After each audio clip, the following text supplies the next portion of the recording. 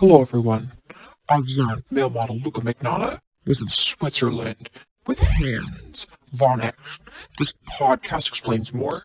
I've learned Luka Magnotta was living and working in Zurich, Switzerland, on and off for years. He met Hans in the early 2000s, and Hans needed Luka to do work for him. He hired Luka as a male escort, and Luka would bring women and men to Hans and receive big finder's fee. Luka was denied helping Hans in abducting anyone or involvement in any crimes I've learned. Luka traveled to Portugal with Hans, and they were vacationing together there.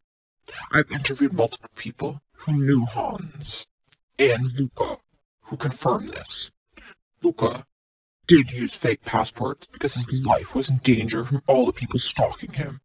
I received pictures of Luka in Spain with Hans, which I might release in the future. They are in Madrid and all over Spain.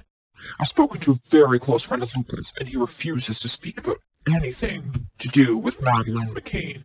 Luka and Hans stopped speaking in 2007 after a big argument involving money. Okay, everyone, that's it for now. Please like, share, comment.